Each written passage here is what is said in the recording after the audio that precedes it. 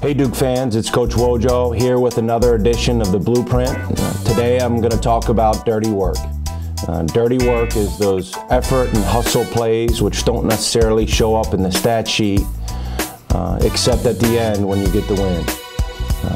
A guy on our team who does this as well as anyone in the country is Tyler Thornton.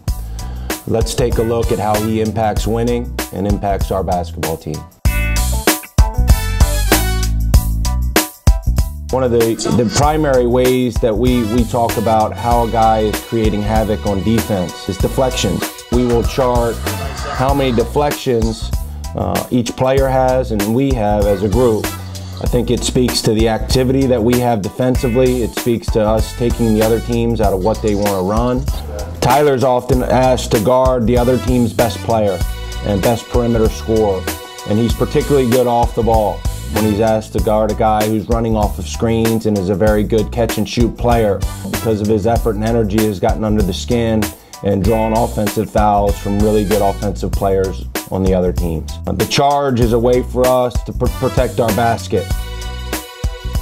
There's not a more exciting play for our team, in our program, in our culture, for a guy to dive on the floor to loose ball. Obviously it gets our team an extra possession, but more importantly it sends a message to our team and to the other team of how important a ball is. Defense starts with ball pressure. Tyler and Quinn in particular have done a great job this season at disrupting and taking away the vision of the primary ball handler and decision maker for the other team. It's these small things that contribute to winning. The guy who's in the passing lane, who's getting deflections, that's leading to extra possessions for your team. It's something that you love to see in your players, and Tyler does that as well as anyone that we have in our program.